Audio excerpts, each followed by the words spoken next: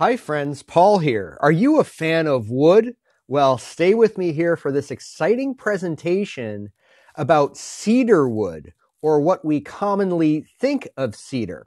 True cedar is in the Cedrus family on the right side of this image, which is indigenous to North Africa, as well as some Middle Eastern countries, and the Himalayan mountains in northern India.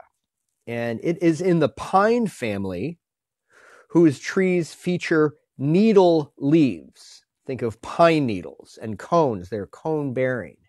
On the other hand, what we consider cedar in North America is either of the Thuja or juniper genera.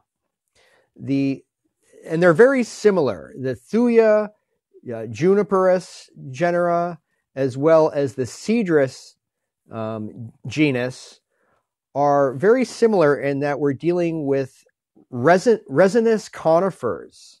Now, Thuja and juniper are both in the cypress family, which is distinct from the pine family of true cedar.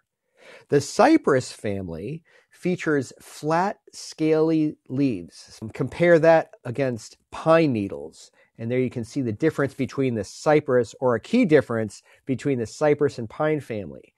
Another curious distinction for you woodworkers out there is that true cedar is actually quite hard, about 1060 on the Jonca scale, whereas eastern white and western red cedar in the US is pretty soft wood.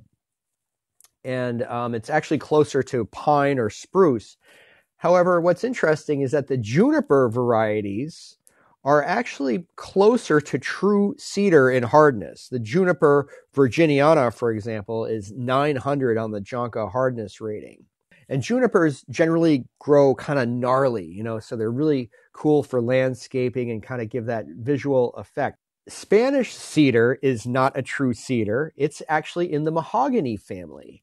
And it's a semi-deciduous tree. It's used for guitar tops. Checking out the map here, you can see that Cedrus atlantica, or what's commonly known as Atlas cedar, grows in the Atlas Mountains of Morocco and Algeria. There's a species called brevifolia on the island of Cyprus off the coast of Turkey.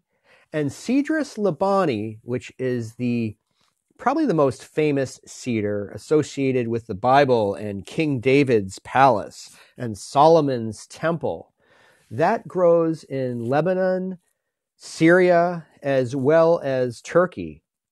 And Cedrus deodara is the Himalayan species. A very curious story about the term Arborvitae. If you're in landscaping or have a home and you're landscaping with cedar or Arborvitae, you've heard this term. In Latin, it means tree of life.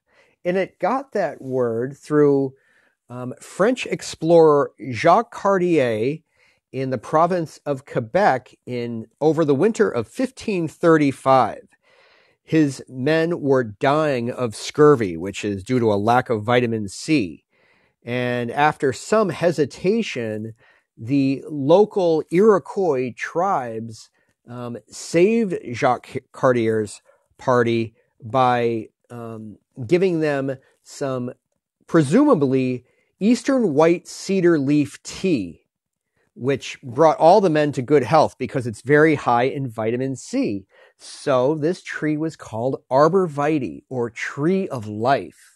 Whether it's true cedar or the Thuja or juniper varieties or the Spanish cedar, all of these trees, wood here, holds mystical, magical properties throughout history and very utilitarian properties as well, with its rot resistance and insect repellent qualities, as well as just its aesthetic beauty and the wonderful fragrance that comes out of such resinous wood.